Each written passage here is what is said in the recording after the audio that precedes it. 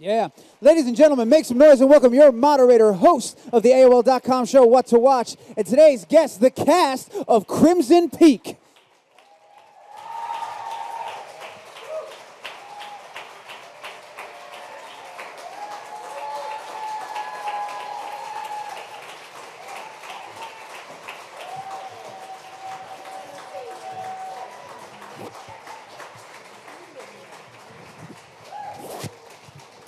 Wow.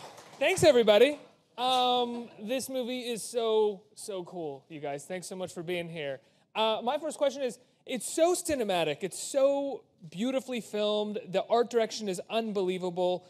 How much did you know of what it was going to look like when you were approached about doing this project, and how much of that was a selling point for you?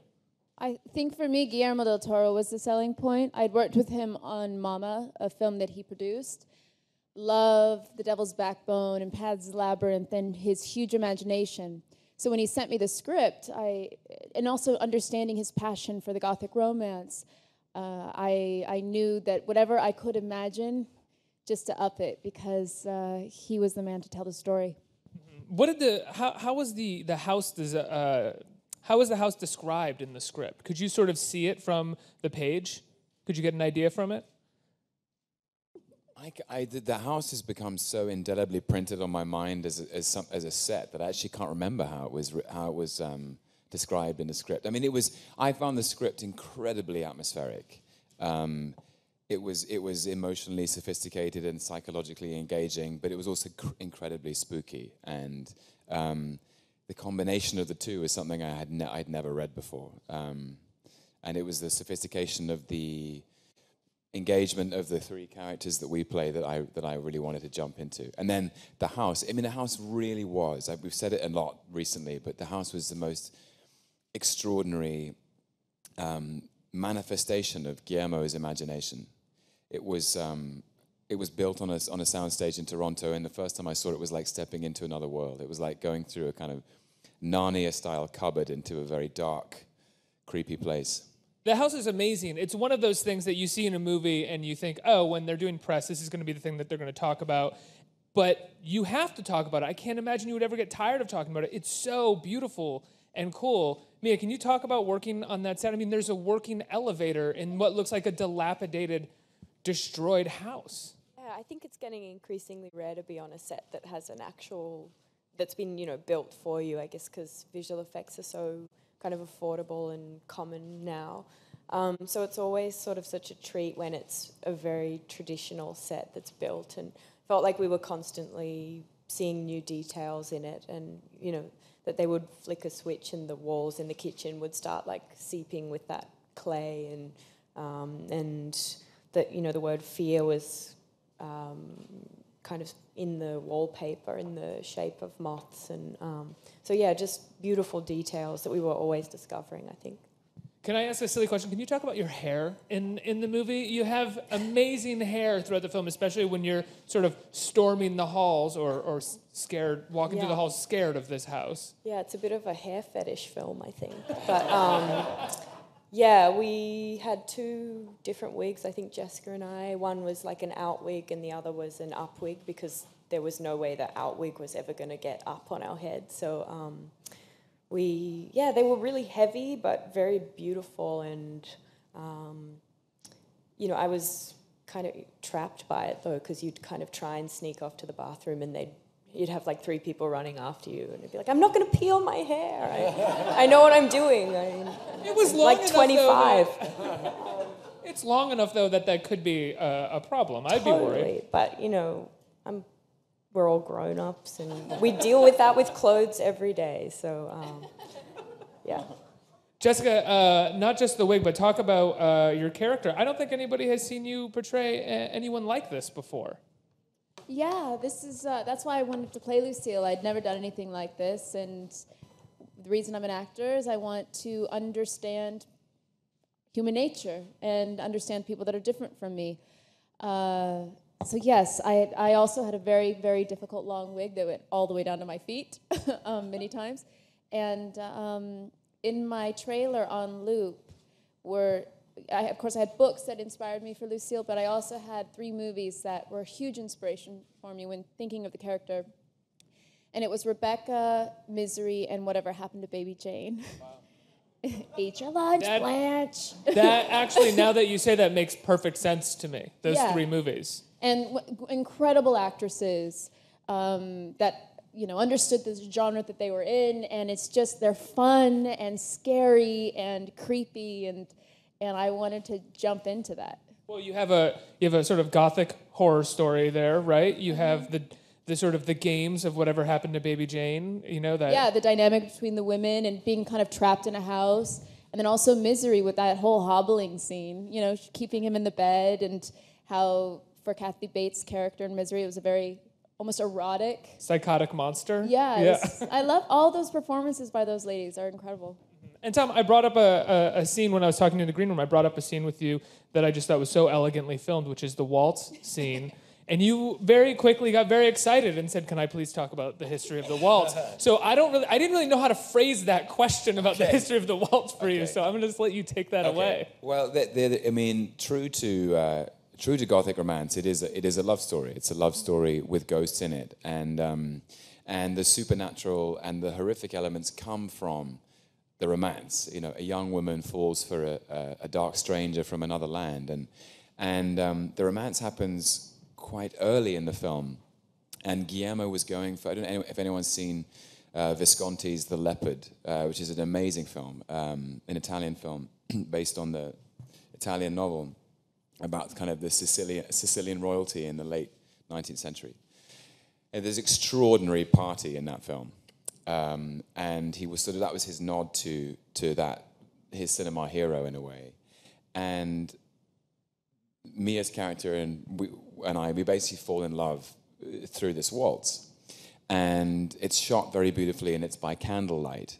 And shot by, it's by a candlelight, or would you guys didn't shoot it only with candlelight? I would imagine. No, we shot it with light, but Okay, but it has this extraordinary golden quality to it. It's beautiful. And the camera dances with us in a way. And what I found amazing is in my research of the waltz, at this time it's set in 1901, and if you went to a party and you were expected to dance in society, you normally would dance in figures of 8 or 16 with your partner on your left or your right.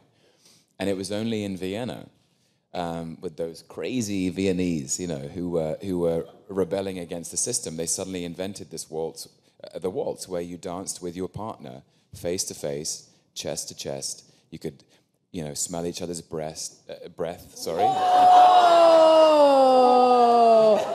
Oh, a whole bunch of people just got very happy in the audience. Hold the phone. I think the waltz is very sexy. I'll leave it there. It's impossible for me not to just say, "What do breasts smell like?" Tom, I'm sorry. Tom, I couldn't leave that open. I apologize. Oh dear, it's all gone south. But no, I think that the Sorry, Mia. No. Stay away from me.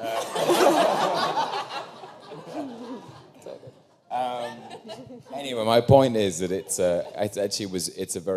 beautiful. The form of the waltz is very beautiful, and there's something very thrilling about spinning around in circles, and the intimacy of it. I think is I love that, and I think Guillermo shot it very beautifully, and I loved hearing that you thought that was a great sequence in the film. Yeah, it was a great sequence. I think, as I said, there was a shot in that film where I was immediately reminded that I was watching a filmmaker of Guillermo's caliber, which is a sort of, not to say that he's announcing himself, but there's a shot that reminds you, oh, there's a man behind the camera here who has designed all of this, you know.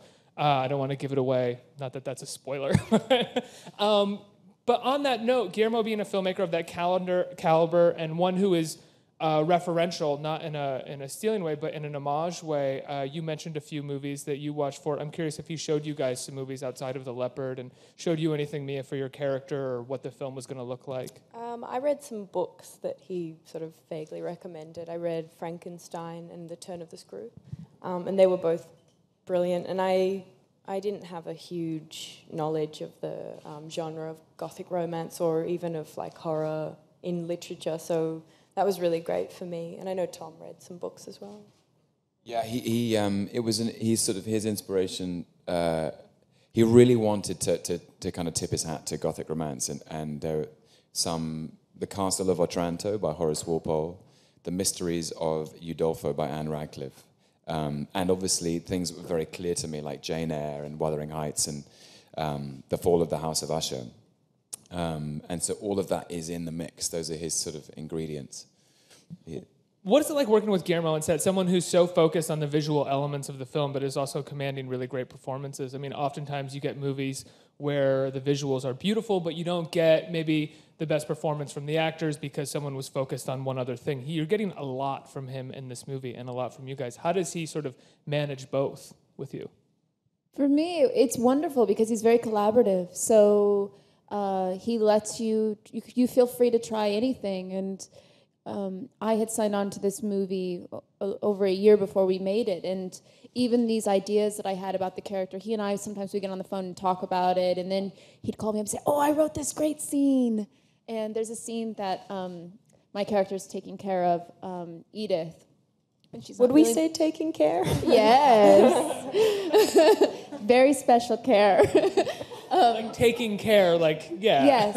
Where she's feeding her in the bedroom. And Guillermo had written that and called me about it. And so it was a constant back and forth where I felt like he was so inspiring to me. Just made me want to go even further than I thought was possible with the character. And I felt he kind of did that with everyone. He let us all really try what we wanted. What does that mean, try what you wanted? What did that mean for you? Do you have an example of a moment where it felt like you were really in command of what you were doing while he was directing you? Yeah, it was interesting. There's a scene towards the end, I don't want to spoil anything, but there's a scene of where Thomas and Edith tell each other the truth. And it's a truth that hasn't been expressed up until that point. And it's a very, very high-stakes moment, and there's a lot of adrenaline and in both of the characters at that point. And as written, it was quite speechy. And he confessed that. He said about 3 days ahead, he was saying, what do you think of this scene? I think it's a little too formal. I think the nature of the scene is it's much more instinctive, and everything you say comes right from your heart. And so I think it should have a more spontaneous quality. And Mia and I and Guillermo in that moment completely rewrote the scene. And if you want to know what the scene is, when you see it, it takes place at the top of the elevator stairs when Edith finds Thomas. She's called the elevator, and Thomas arrives in the elevator, and they have a conversation. And it's very immediate, it's very emotional, and it's very direct. And I love that scene as a result. It was that immediate reworking of the script. That's got to be so important for you as an actor when you're making a project, because so often when someone writes, they're writing as a writer, and they're writing to make sure that it's clear to the reader. But when you start performing or you get into production, you realize that you're overly clear or you were too clear on the page, and it's harder to perform. Yeah, I mean, that's what's funny about... that's the incredible thing about cinema, in the end, is the truthfulness of the camera. The camera is it captures everything, and so the discipline for us is to be truthful always. It has to feel real, even if the situation is heightened. It has to feel like it's emotionally real. And sometimes when you're bringing dialogue off the page in the environment, it's the three of us on the set. It doesn't feel like the architecture of the writing is too formal, and you have to shake it up to make it real. And to me, that's the thrill of working on a set. Absolutely. Mia, if you want to address that, I mean, you anchor the film. You're scene shot one to last shot of the movie. It's an incredible performance. You, like I said, you anchor the film. You're our hero. What was that like? Did that feel like a major challenge for you?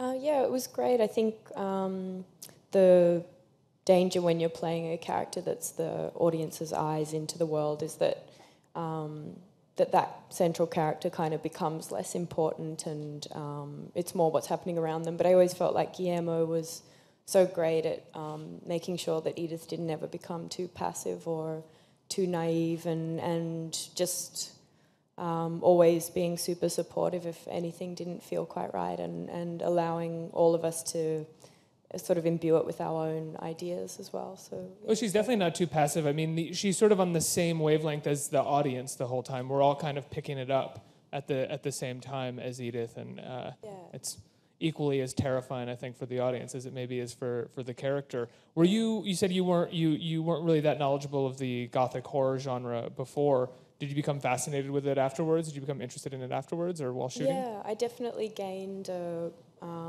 real appreciation for it, because I knew it on a very basic level, but it was, to me, like horror means like a slasher film or something. So I've always been kind of wary of the genre, but Guillermo, I mean, I think it's much more sophisticated than that, and definitely it can be a psychological horror, and those are more powerful, I think, than just sort of blood and gore, and Guillermo definitely is more focused on that. Well, I think for those who like blood and gore, I would say that the film definitely plays with tone. Just a little bit. And you get a lot of the highbrow with a lot of the visceral at the same time.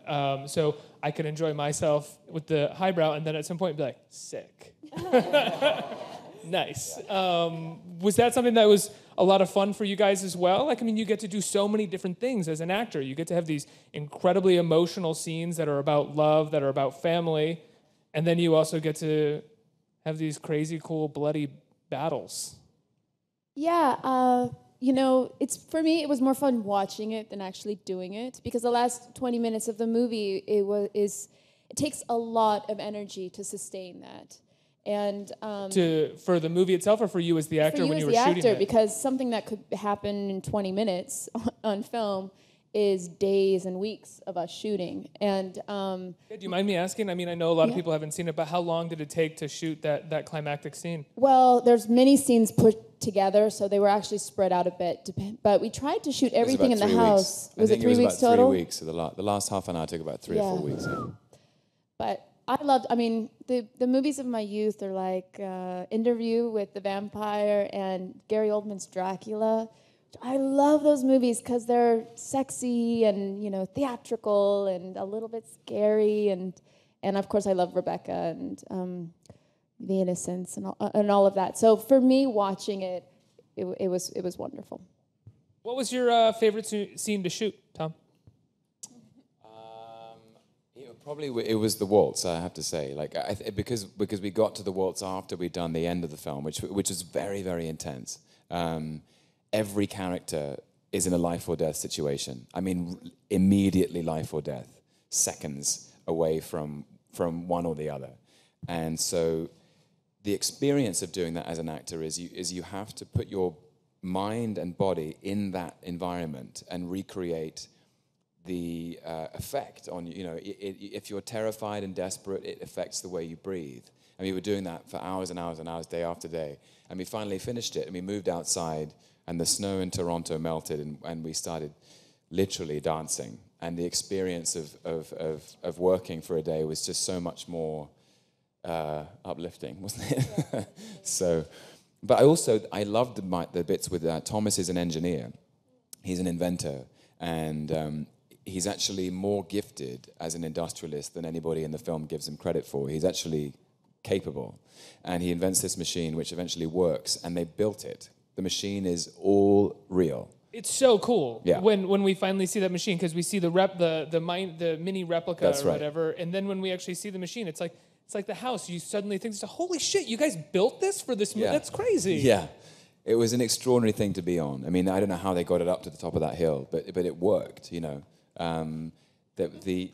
mechanics of it were completely real. It felt like kind of driving a train. It was extraordinary, yeah. Mia, what would you say your favorite scene to shoot was in the movie? No spoilers. I think because for a lot of the film, my character's sick and scared, and I was pretty excited to do the last stuff. And Guillermo was really sweet. Like, he'd come up to me and be like, I know this is hard, but, I promise next week you get to stab somebody. And I'd be like, thank you. So, yeah. That's what would get you through a week? You're like, next week, I'm going to stab somebody. Yeah, pretty much. It was fun. I think we have some time for audience questions. Does anyone have any questions in the audience? I bet you do. Hi, Tom. Hello. The first time I saw you on the big screen is Warhorse, then Avengers, then I'm going to see this movie tonight. So from drama to superhero to horror movies, it seems to me that you can handle all kinds of characters in all types of films. So it makes me curious that if you can choose any female character to play in any movie, who would that be? Any female character from any movie? Gosh. Tootsie. What's that? Tootsie. Oh no. That's a really tough question. Maybe Chris Hemsworth and I could do Thelma and Louise. Yes. I like that. That's good.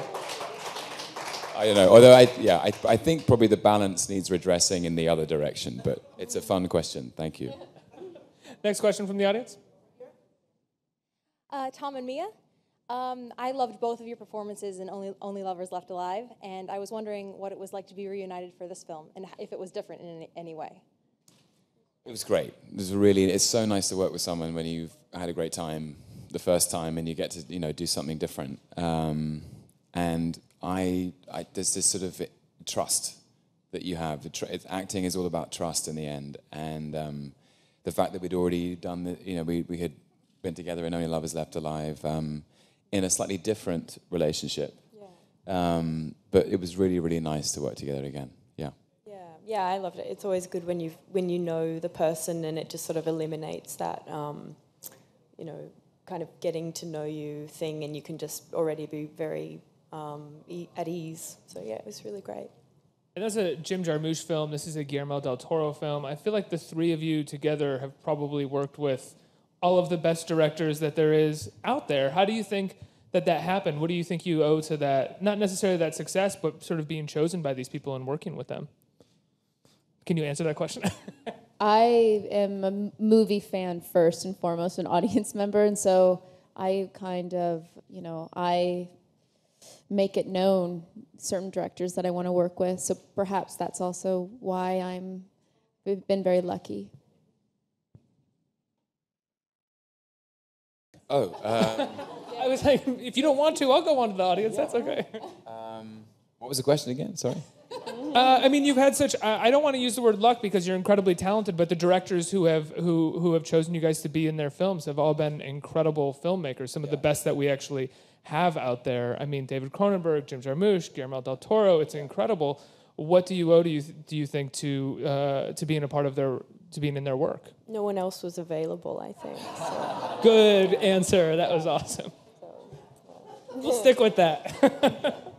Next question from the audience. Hi. I'm a big fan of all of you, first of all. Even your interviewing style is awesome. Cool. I wanted to know, for each of you, what's the best piece of advice for an actor? I would say that you have to do something every day to remind yourself that you're an actor. You may be doing something else to make money, waiting tables or whatever, but every single day do something that is for you and your craft, whether it be taking a movement class or I remember when I was in Santa Monica, I was going to the library every day and I was adapting Hamlet, a female version of Hamlet for the cinema. Whatever you're doing, do something every single day. Don't wait for someone to give you a job to then tell you who you are. I guess I would extend that by just saying, trust your gut and follow your heart. Because I think as you sort of set out on the path of being an actor, a lot of people will try and tell you how to be and who to be. I think that's very dangerous. You can get lost. It's so important to own your own view of the world. And there's something very courageous in that. So it sounds like a simple piece of advice, but it's actually hard. It's the hardest thing to do, to trust your gut. Run and never look back. But probably just trust your instinct and think about if you want to do it for like the right reasons and then I guess just keep trying. Absolutely. Next question. Hey, so at the end of Avengers, all the Avengers go and eat a bunch of shawarma, but Loki doesn't get to. So I wanted to know, what are your thoughts on that? And also, Loki's like in a mask. Is that so he can't eat the shawarma?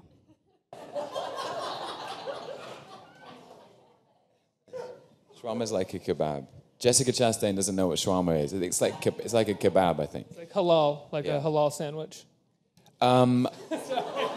You know, Let me honestly, answer that with another word. I'm a vegan.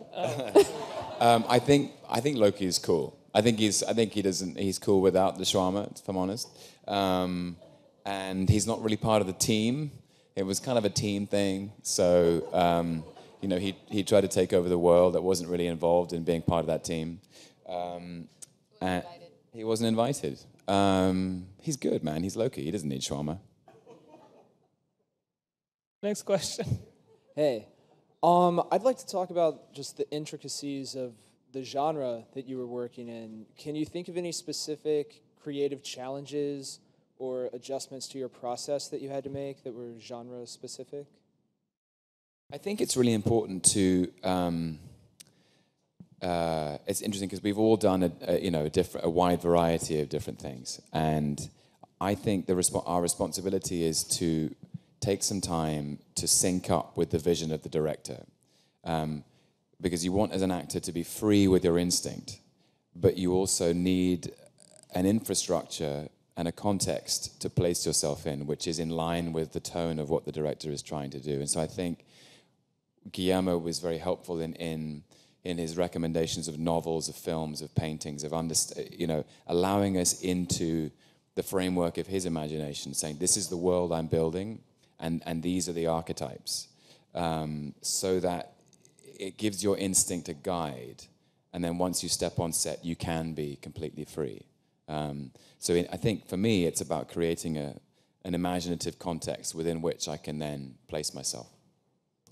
Go ahead, Jessica. I'm sorry. It's okay. I was going to say also, for me, it was trying to understand and to fit the scale of what he was doing. Like with me, it was talking about the hair fetish or whatever it was. I mean, to wear these wigs and to wear these costumes, you have to fit into it. So it just looks like, normally I'd be wearing a pair of sweatpants and it's fine. It's just who I am. And so the characters have to match the scale of the world that they're living in. And I found that otherwise it's a hair show and a bunch of velvet. So that too was something that I had to figure out with Guillermo. The film is not your typical Halloween horror movie at all, but it is coming out for Halloween, and we're talking about costumes, so I'm curious what you guys are going to go as for Halloween, considering the topic of the movie and what kind of movie it is. Well, I'm on set in Prague for Halloween. I don't think that they really celebrate it, but I have on the way to set, driven by a place that says Sexy Costumes, spelled with a K. I might go in there for Halloween, see what I can find, and wear it to the set. But other than that, I'm sadly not going to celebrate. I'm going to be wearing my costume for Kong Skull Island, because that's what I'll be doing. There you go. I don't know what I'm going to do at the moment. We don't do it as well in Australia as they do here, but maybe I'll go as Tom or something. All right, I think we have time for one. I'd be so flattered if you did that. Yeah. I think we have time for one more question from the audience. I love Jessica in your Broadway debut in The Heiress, and I'm wondering when Tom is going to make his Broadway debut. I'd love to see you in Henry V or Prince Hal. Thank you very much. I really appreciate it. I've actually those two characters you mentioned, I've already played. I played Prince Hal and Henry V in a film for television called The Hollow Crown. So I guess if you're burning to see me in those parts, I would direct you to that. But gently. You don't rush. Take your time. I would love to do theatre in this city. It's something I actually have done it once. I played at BAM, at the Brooklyn Academy of Music, in 2007 with a production of Cymbeline. But I'd love to come back. I don't know when or how or with what. I have to just make the time and make the commitment. But thank you very much for saying that you'd like to see it. Well, guys, I think that's all the time that we have. Congratulations on a great film and magnificent performances in it. Thank you so much for being here. And the film comes out today. Today. Go see Crimson Peak, guys. It's great. Thank you so much. Thank you so much.